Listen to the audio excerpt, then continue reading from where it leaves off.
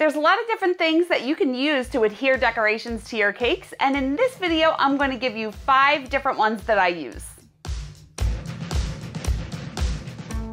Hi, it's Karolyn. I'm a professional cake decorator, and on this channel, I share my tips and tricks and ways that I bake and decorate cakes to help you along your journey. So if you'd like to join me, hit subscribe and the bell so you can get notified whenever I release a new video. And I need to come up with a new beginning, and I'm trying to think of something else to say, but for now that has to work. So I have 5 different mediums that I use to adhere items to cakes, and we will start with number 1, which is water.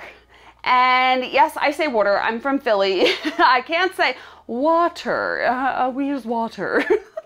But it's water, all right? Water is good. It has a good hold. It is not very forgiving.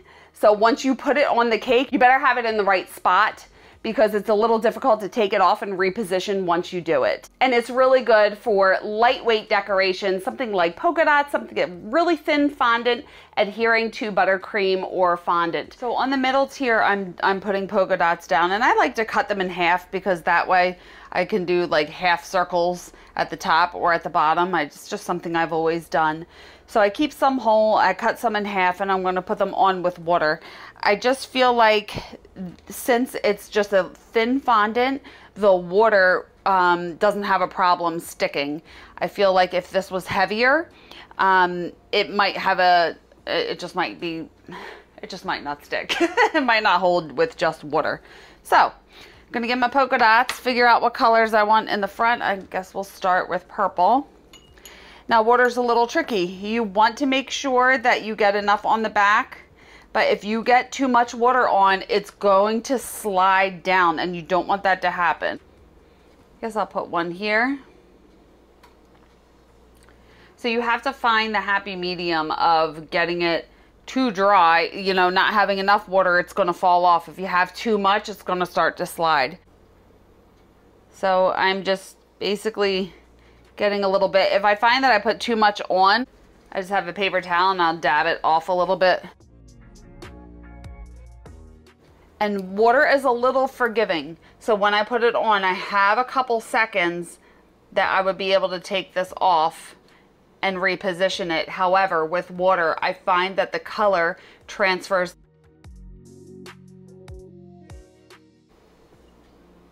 See how I put this down here? And the water is still really wet where I can adjust it. Like right away, you can adjust it, and then it's gonna start to hold. Method number 2, and it is the method that I use the most, is piping gel.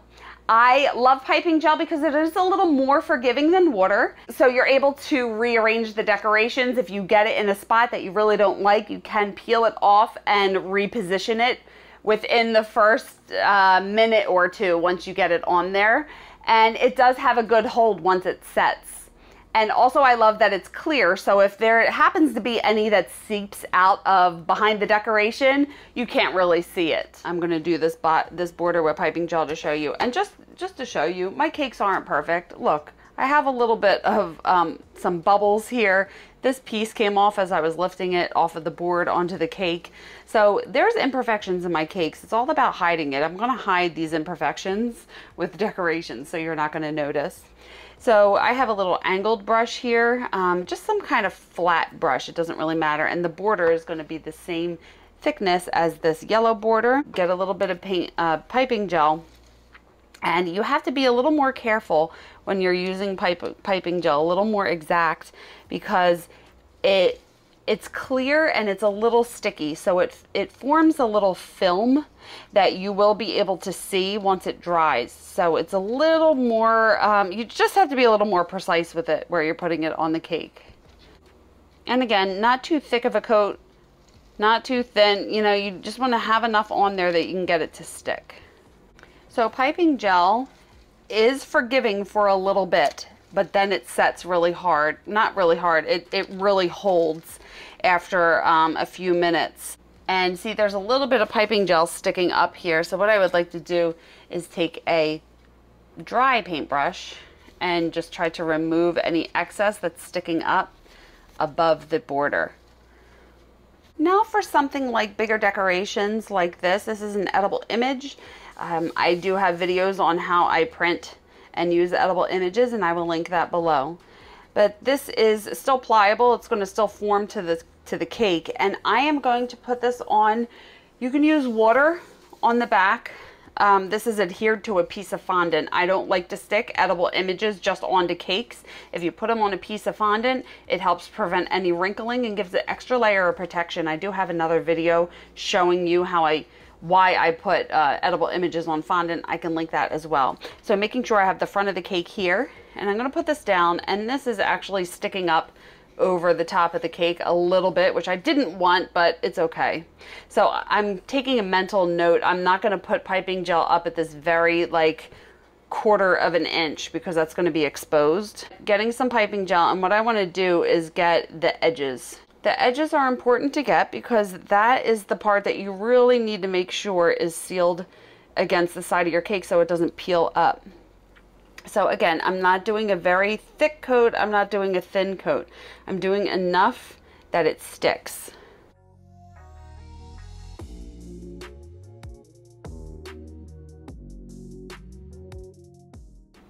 And I'm going to start in the middle and then press to the sides so no air bubbles form. This is still, you could still take it off and place it back on. See, it's starting to grab some of the icing here, so you don't have too much time to fix once you put something with piping gel behind it down onto the cake. But you can, if you need to, in a pinch, take it off and redo it within like a minute or two after putting it on. Now I want to put edible image decorations on the bottom tier. So again, I'm just getting a little bit on, and this bus is going to stick to this green part. And here I want to put this kid in front of the bus. Wait, he looks huge in comparison to the bus. He's never going to fit in there. Oh well, whatever. So getting a little bit on the back, just where it's going to touch the bus. See, I want to shift this over to the left a little bit so I can lift this up. You see how it's forgiving? And I can kind of move it around a little bit.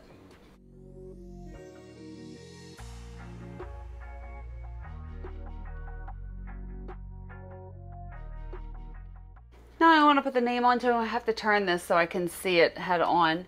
His name is Kakes. It's 5 letters, so I'm going to take the middle letter and center that so the name is center. For this, when I do fondant pieces, so this is 2 pieces of fondant. It's yellow on white, so it's a little thicker. You can use water, a little bit of water. If you use too much water, it's heavier. It's going to start to slide. I prefer to use piping gel, and what I do is a little bit, just enough to make it sticky.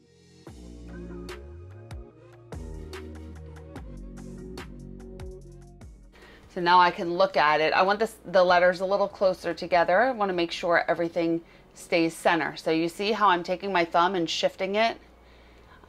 With water, you wouldn't be able to do that, but piping gel is good, and it has a strong hold. For things that are going on the cake board or extra little decorations, I prefer to use piping gel because it's clear and it has a really good hold. So clearly I have a curly addiction.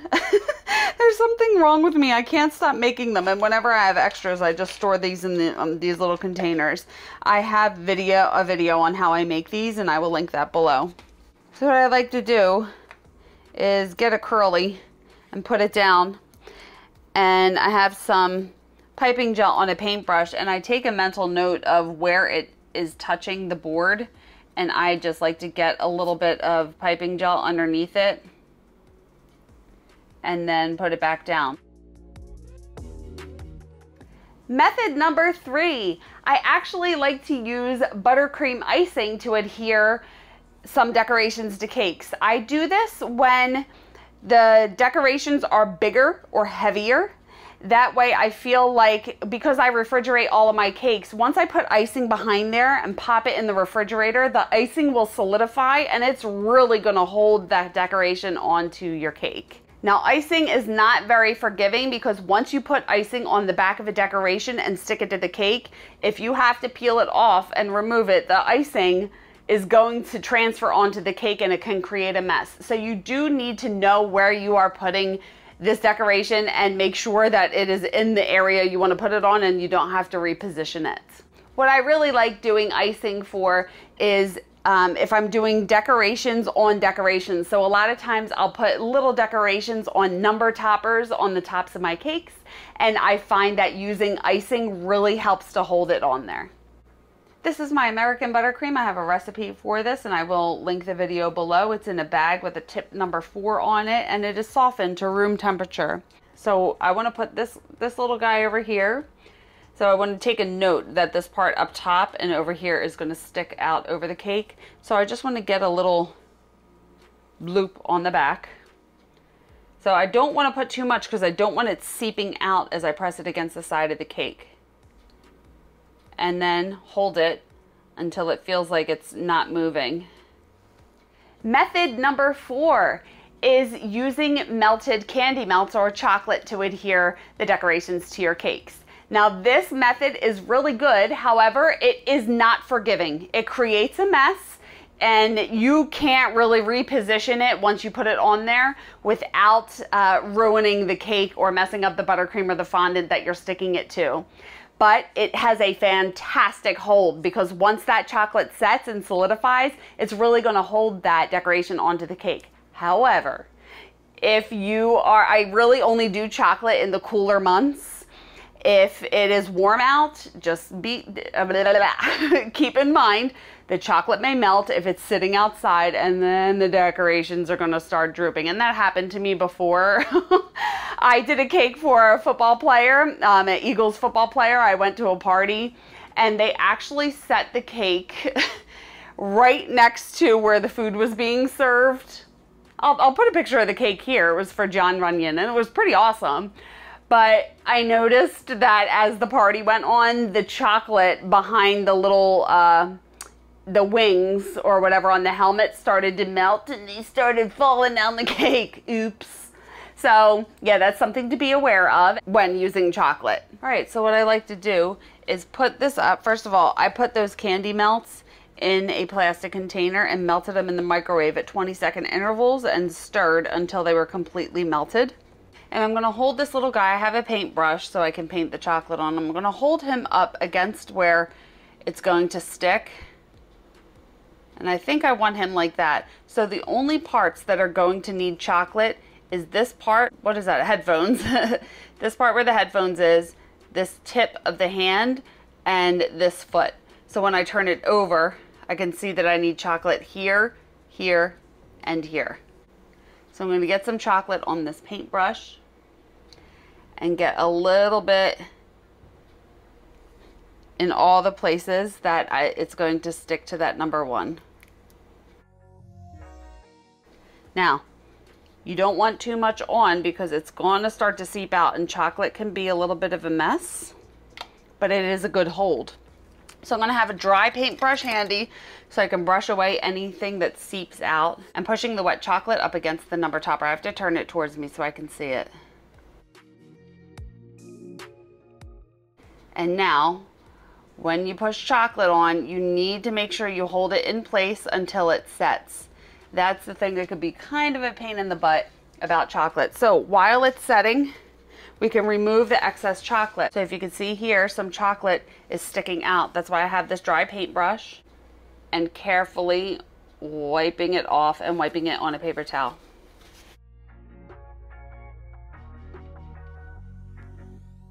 You can see a little bit of it sticking out here. Not a big deal. So I like to use the same color chocolate as the fondant I'm sticking it to. And there's using chocolate. And the 5th and final medium that I use to adhere decorations to cakes, and I use it all the time and I love it, is shortening, Crisco shortening. And I love it because you can move the pieces around and rearrange them as much as you need to. So I have to look at my notes because I have a lot written down on here. For shortening, it is the most forgiving, and because of that, it does not have a very strong hold. So I don't like to do it for decorations that are going to be sitting up on the cake, which can eventually slide down, or decorations that are going to be too heavy. So I do it for borders a lot.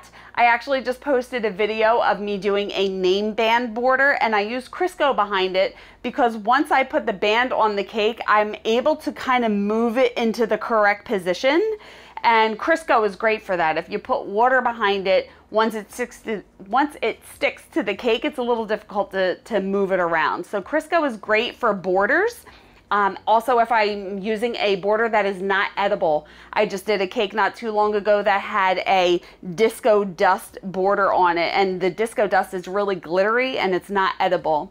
So I do that, and I tell the customer, pull that border off before you cut it and serve it. And also what I'll use Crisco for is if I am not sure where to put a certain decoration on a cake and I want to see what's going to look better, I'll put a little Crisco behind it and stick it to that part of the cake, take a step back, look at it and be like, no, I want it somewhere else, peel it off and put it somewhere else. But just remember, it does not have a very strong hold. So something that needs a stronger hold, I would recommend using water or piping gel or one of the other medium. It's not a strong hold, so if you put it on something that's higher up on a cake, it could start to sink.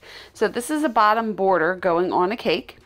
And what you can do, I'm just going to paint this on the cake, but if you prefer, I find it to be a little sloppier, you can flip it over and paint Crisco along the whole entire part of the border and then put it on. But I'll show you the way that I prefer to do it.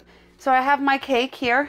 Just took it out of the refrigerator. The icing is solid. I refrigerate all of my cakes, so it's not going to get messed up when I put the borders or decorations on. This is the front of my cake. I marked with some marker on the board. So I'm going to turn around to the back of the cake and just take a paintbrush and make a little mark. That way I know where the seam is going to be. I'm going to get some Crisco or some kind of shortening on my paintbrush and paint where I want the border to go. Now I know that the border is no higher than 2.5 inches high, and I'm just making a mental note. I mean, if you really want to take the time and measure 2.5 inches, you can hold a ruler here as you're painting this to make sure that you don't go that high. However, shortening is it dissolves, you can wipe it away. It's not like piping gel, which you would be able to see a strong shine. So just painting this on, trying to keep it below where I think the border is going to be. And then I can just easily remove any excess that shows once I put the border on. And I'm getting a nice light coating on here, not too thick, just enough to help it to stick. Now I want to go back to where I made the lines, the little marks with my paintbrush, so I know where the back is. All right, I have my border. This is mixed with Tylose. I mixed it with Tylose so I can easily handle it without it falling apart, so it's going to hold its shape. It's not too stretchy. I'm going to start where that dotted line is and just start to press this against the Crisco on the side of the cake. Now, I just want to take my hands or a fondant smoother or something and smooth it against the side, making sure that it's totally adhered to the side. And what you can do, it's not really necessary, but if you want, you can lift up any part that doesn't have any Crisco behind it and get a little behind there and stick it back down. So in the case, if you have something that's starting to peel away from the cake, some kind of decoration or border, if this was just falling back and wasn't sticking, just get a little more behind it and stick it down. And then I just want to cut a seam here, so I'm going to overlap it. And where it overlaps and meets at the top, I'm just going to take an X-Acto knife and cut all the way down through both pieces, and then just remove this piece in the back and press the pieces together to create a little seam. Then I'll take a fondant smoother and just really press this down against the side of the cake. So hopefully that was easy to understand.